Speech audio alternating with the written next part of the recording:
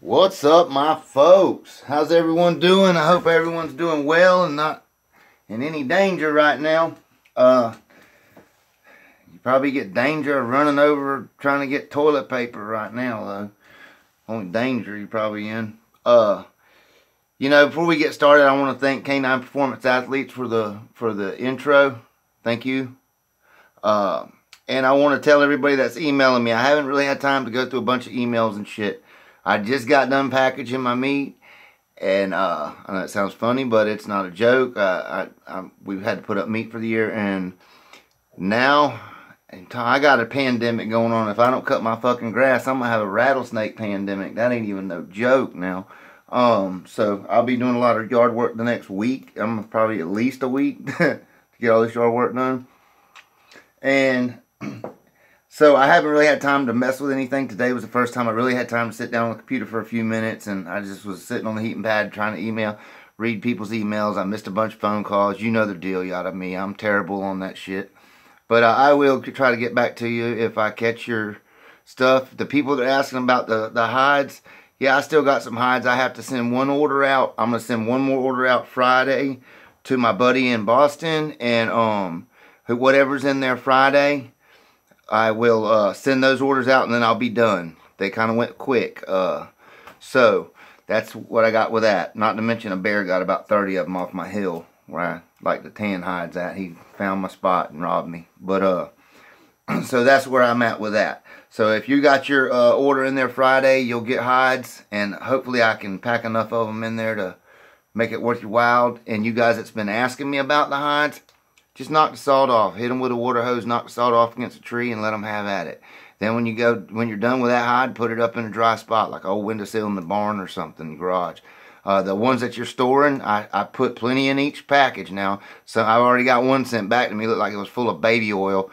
They were tripping out. I didn't put enough newspaper in there with it. But so you guys, when you get them, make sure you take them out and put them in an airy spot. Now, when the ones you're not using, leave the salt on them. It ain't going to hurt them. Them things are full. Them are real good and green and full of oil. They'll be fine. Okay? But they'll be fine until you're ready to use it, and then knock the salt off of them. But let's talk a little bit about breeding and stuff, and these dogs and everything. Most of the guys that watch this, I know, my folks are woke. I know all this shit, and y'all know all this shit. But I mean, we get a lot of new people in here. We're here to help new guys, and a lot of you new guys are bit by the bug. You may be in the game 6 months, maybe a year, maybe 2.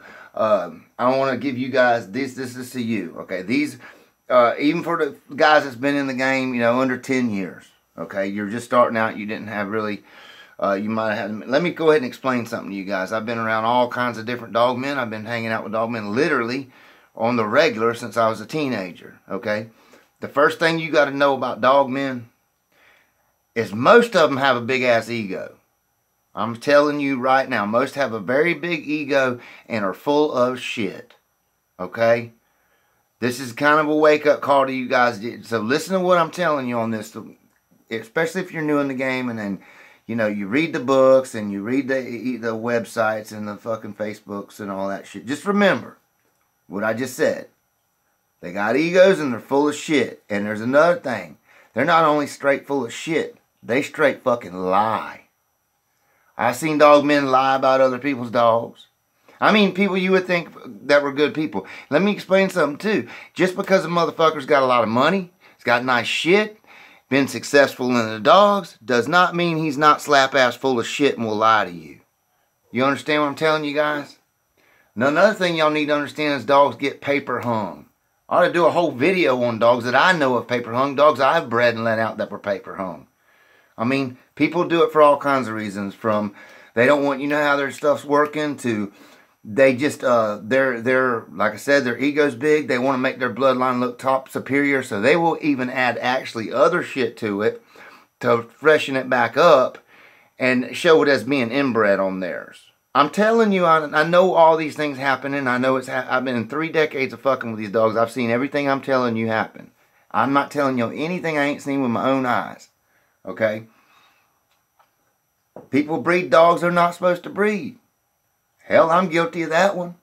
When that hurricane hit when I was a teenager, don't you think my ass wasn't going up to Marriott Urbans with $100 bill breeding some of the finest fucking stud dogs y'all ever seen. Some of the best producers ever walked. Now, I already knew the deal. I had to keep that shit in my yard and I'd never get papers on it, but I didn't care. I didn't hang papers on them either. Out of all them dogs that I bred, I only sold 3 dogs, 3 prospects out of them, and I never gave papers, and I never told the people how they were bred. And out of those 3 dogs, 2 of them went to make private yards that they still, well, one of them I know is retired. I don't know about the other one. And another one went, now, all 3 of the dogs made titled ranking dogs, and one of them they hung papers on, and there's a whole line down off that one today.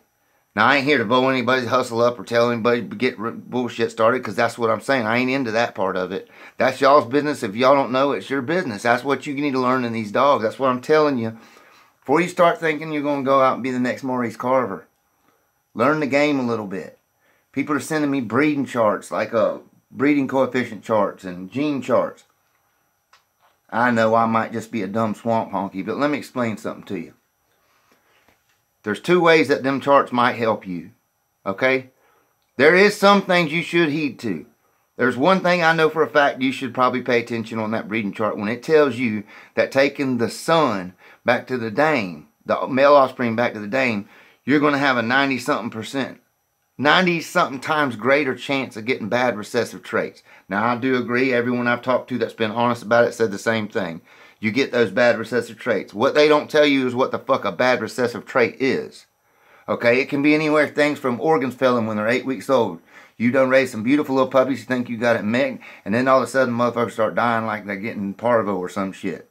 It can be right in your face, you know, bone structure problems, you know, undershot, overshot, blah, blah, blah, deaf, blind, things like that, you know, extra toes, shit like that.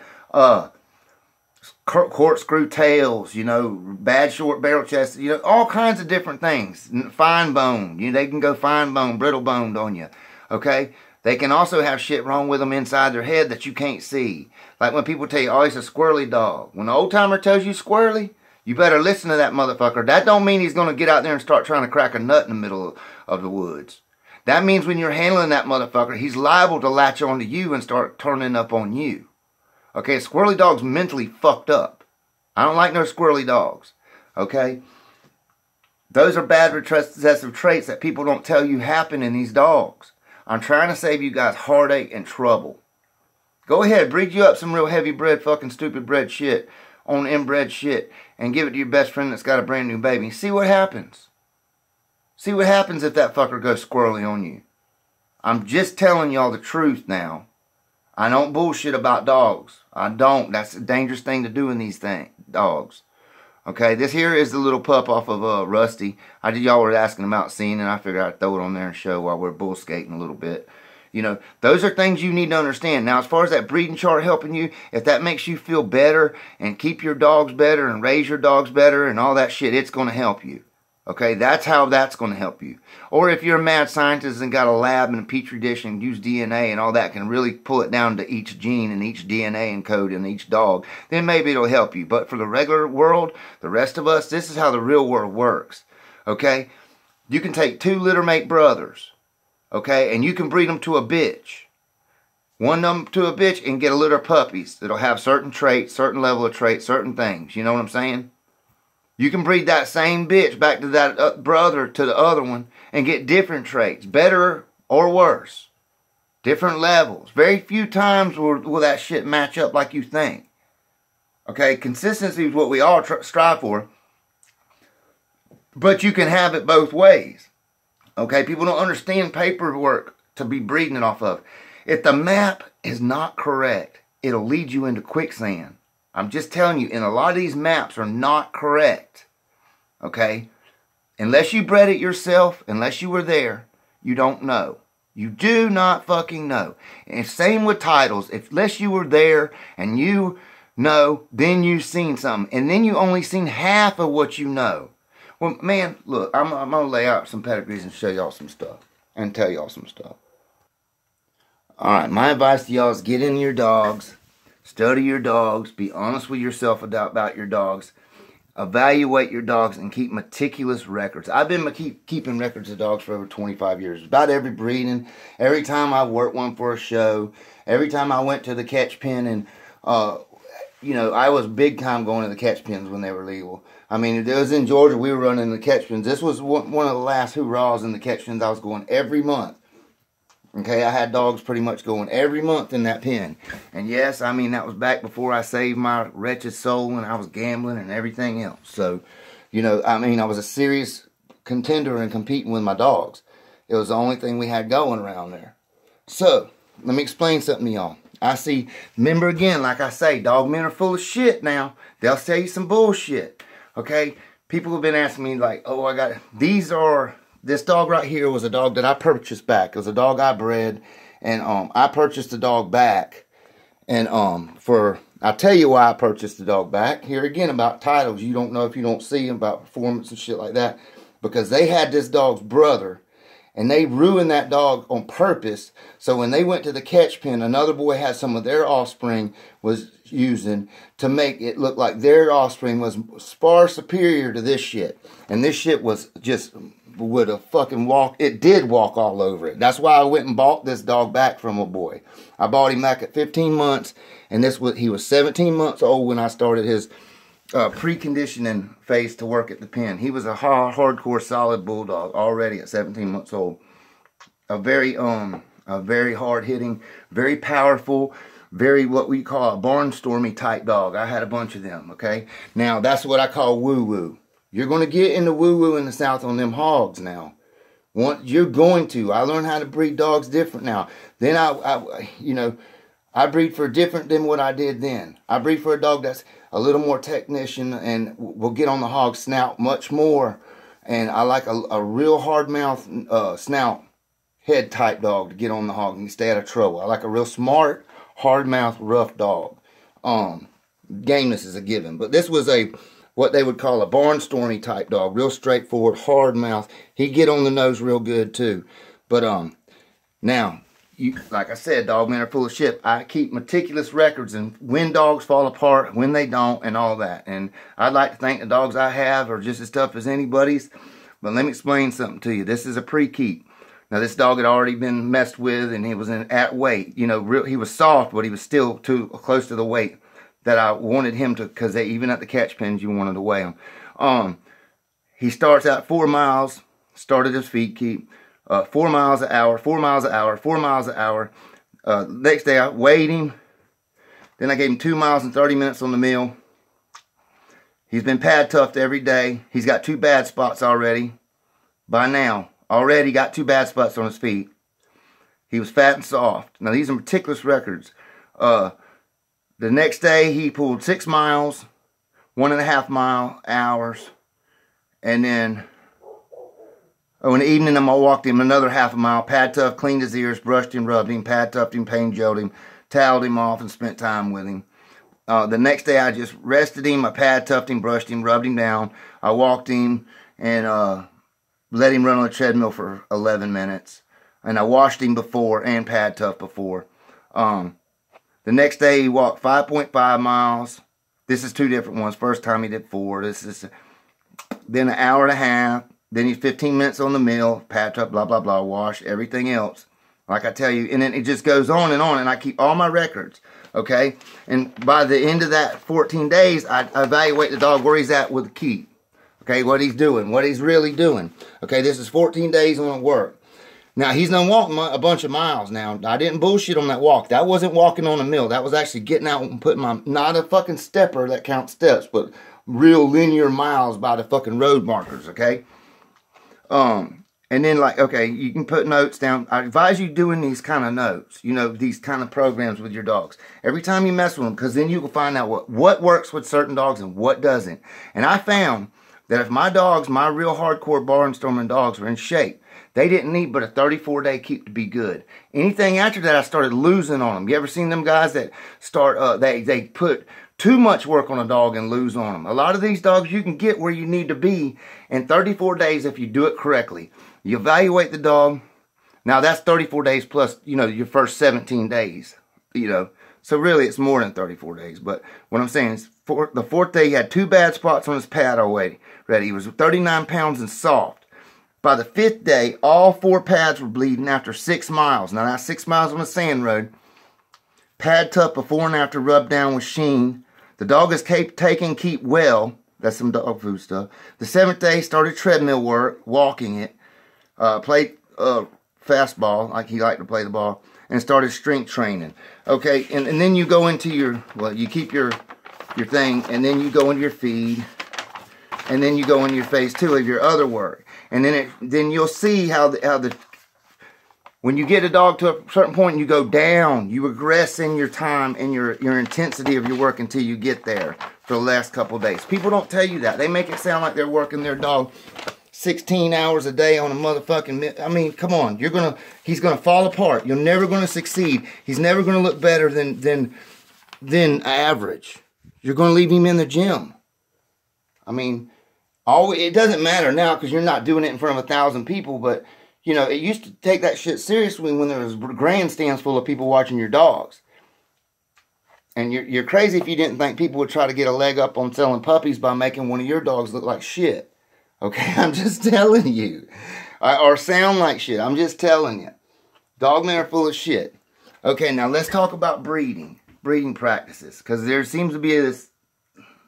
First of all, you can't make chicken salad out of chicken shit. I don't care what mayonnaise you put in there. They got to have good traits. They got to be producing good traits.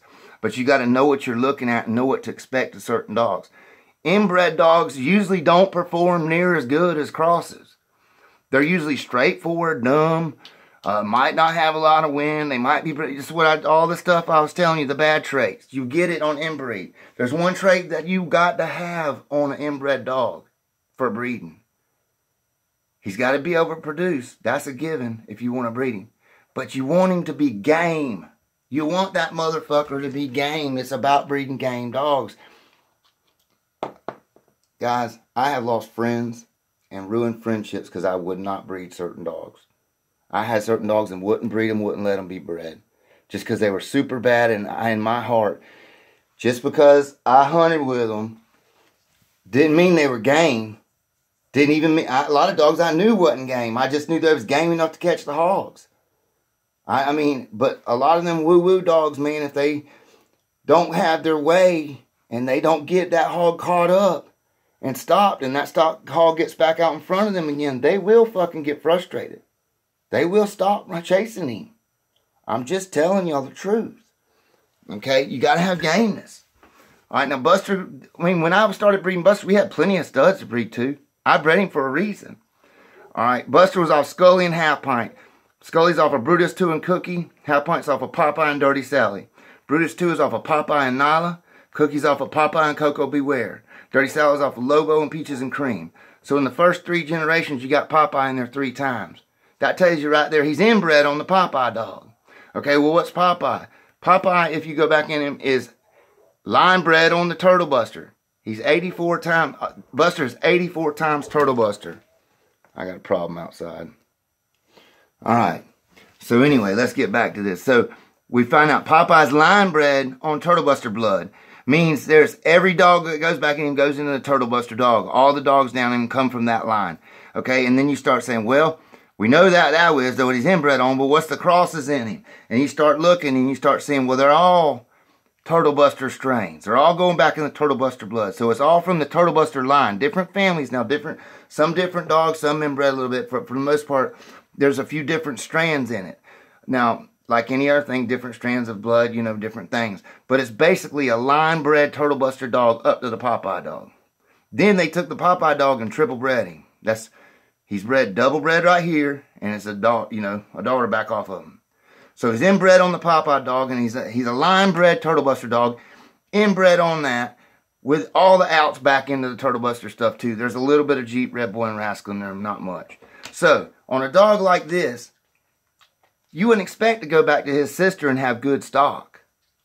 You know what I'm saying? Whereas if it was a bunch of different blood in behind them, then you breed him back to his sister, you got a better chance of getting something that's usable.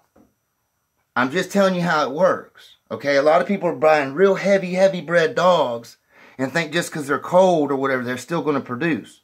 It may or may not. If the dog can produce, he can produce. There's no disputing that. But for the most part, it's a risk. You may get one, and you may not. I mean, I'm just telling you all the truth. You got to keep records and see what you're looking at. Now, off of this dog, as your average Joe would look at him and say, Okay, and performing and say, well, Buster, he was kind of dumb. He didn't really have all these great traits. Well, I didn't expect him to have. He's an inbred fucking heavy bred dog. He's 84 times Turtle Buster. He's game to the fucking bone, though.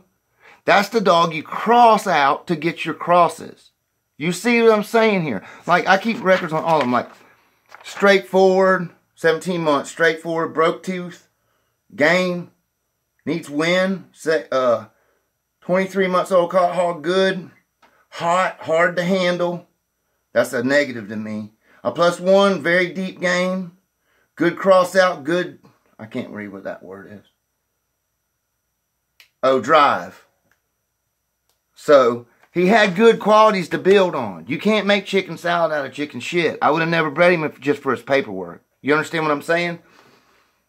Now, when you get down in the years off of it, now I have seen dogs, I've even let dogs out that are so far back in the pedigrees, 5, 6 years later, I don't know how they got there. You know what I mean? I got bust. This is about as far back as he goes in most of our pedigrees. You know, we try to keep it up close if we can. But we're down to a quarter of him here. You see how this works? That's an inbred dog, another inbred dog, back to a loose line bred dog with the Velvet. Velvet ended up being a super good producer. I mean, no doubt. Like, shockingly good. Let me put it this way. This breeding right here was done twice. That breeding right there would have given him a producer record. Okay? There was enough points in those two dogs, in those two breedings with them two dogs to make them a producer. You know what I mean? Recognized producer. Now, when I bred Buster to Velvet here, we still got good traits. This was a very good one. She was a good one. She had the straightforwardness, but like she caught a lot of mouth rod roughness, a whole lot. Very rough, hard mouth dog, could have used some intelligence. The Walker was giving us very good, intelligent, good, smart dogs like I like, that were still real deep game and intense and good. Like really nice, usable dogs that anyone could use. These are good, friendly dogs too. They're not dangerous. They're not squirrely. You know what I'm saying? I wouldn't, if these right here were heavy bred as this, I would never have inbred the Velvet. But it's a loose line bred. There's like, it's all the good shit that I like, you know? So that's why it happened. It's you know, it's got a bunch of the Outlaw, the Niggerino, the Banjo, the Miss Kim, and the old Florida Bullies and stuff. That's what this bitch is bred down off of. So she's a loose Eli Carver bred off a really good stock bred back, you know what I mean? So it's not real heavy tight. And what it seems like is she's a very good producer, very good catalyst type dog, producer type dog. So I knew that when I bred Buster back to this stuff, Rita, which is Rusty's sister, I got a very good dog. Now, I'm not sure if them dogs are game yet. We don't know, but everything else seems to be on track with them. You know what I'm saying? So this seems to be my cross, my hit. So instead of inbreeding, like say when these pups, say these females, because both of these are females, come up and they're great, we wouldn't breed them back to Rusty. We would take and go back to Buster with some frozen. You see what I'm saying? Bring it up there to keep it there. That's how you keep your family by, you know, keeping the family breeding without getting too tight. Because too tight is not good. You will pay the price for it. You will pay the price for it. You'll lose friends. You can, it's just it's a fucked up situation. Georgia and I, you know, we used to never tell nobody how our dog was bred. I mean, it just trips me out that Georgia was telling people on the line, on the thing, so I might as well show y'all. But, like, Georgia and I had a conversation about getting this a little thicker, and we both agree. Just with Cowgirl, it's a mistake. We don't know if it was a preemie or from too much. Even with this being loose line, you can still have bad traits pop up. Y'all understand what I'm saying? You got to experience the dogs and look at them before you know. And you cannot go by shit. Look, all I worry about in these papers is here. You know what I'm saying? Really, I only worry about from here. I don't really worry about none of this shit back here. Like, people ask me, what do you think Dynamite is? And it's who the fuck knows. Either way, it don't matter to me. Either way on any of these dogs, it don't matter to me from here up. You know, that's what's producing for me. So, it's what you get that's clicking. That's what you got to figure out how to keep it going. Because you can inbreed it too much, and ruin it, or you can outcross it and lose. It's a fucking hard gamble. And sometimes, I mean, it's just a gamble. Just like these dogs. Like, I'm going to show y'all something. Like, we bred these dogs right here. Like we bred Buster to Bubbles, right? Hodges Bubbles. And we had a litter. They were pretty fair little dogs. You know what I'm saying? They could use little things and all that. You know, it produced one of the smartest dogs I've ever seen. My house dog, Khaleesi. That's her. She's just a brilliant-ass dog. So, and they were fair on everything. Deep water game kind of dogs. You know, good dogs. So I decided, well, look, let me try it. I'm going to bring Buster back to her and see what happens. You know what I'm saying? Because the Bubbles dog was already really too inbred to breed on. You know, inbreed on. She was already double bred off the Abe stuff. And all this shit basically went back into Tom 2-2. So she couldn't really, I mean, it wasn't smart to inbreed on her too. So I inbred on that. And we had a hit. Now, they were late starters, but it was a pretty good hit. It was I put late starters, crazy, not squirrely. That means I wasn't never scared of them to bite me, okay? They had good mouth, fast, deep game. That was a pretty total average of the litter had those traits. That didn't get stolen. A bunch of them dogs got stolen from me. I let too many people see my dogs. I took them to the pen too many times. You know what I'm saying? And they will get gone on you. So, but you know, you can figure out how to breed them and keep them back. You know what I'm saying? And go in it without ruining them. But you can also fuck up a whole litter real quick. And don't get, if you're going to inbreed dogs, keep them. That's my advice. Keep them. Go through them and make sure you're on the right track, okay? Because you can really ruin your name. You can ruin somebody's life. Fucking, you know what I mean? These dogs, we all have to breed them. We all have to be serious about this shit. This is not a game. It's not a 15-minute hobby. You get into these dogs like this as a lifer thing. It's about life. It's not about breeding enough dogs where you can throw enough shit on the wall and hope something sticks kind of deal. You kind of be selective about it and breed the one, and be honest with yourself. A lot of people can't sit through a line. They have to bounce around. They're going to be flavored a month every fucking year. Every time you see them, oh, I ain't like them dogs. They ain't work out. I got this. This is way better now, blah, blah, blah. You know, them guys, you just got to take them with a grain of salt. You know. But I'm telling you, you're better off learning the game and understanding what you're looking at a little while first. If I was going to really want to get, I would buy me some dogs from good breeders. I would enjoy the fuck out of those dogs. And then I would make my decision in about 5 years. You know what I'm saying? Whether I wanted to fool with breeding or not. Especially in the way things are now, man.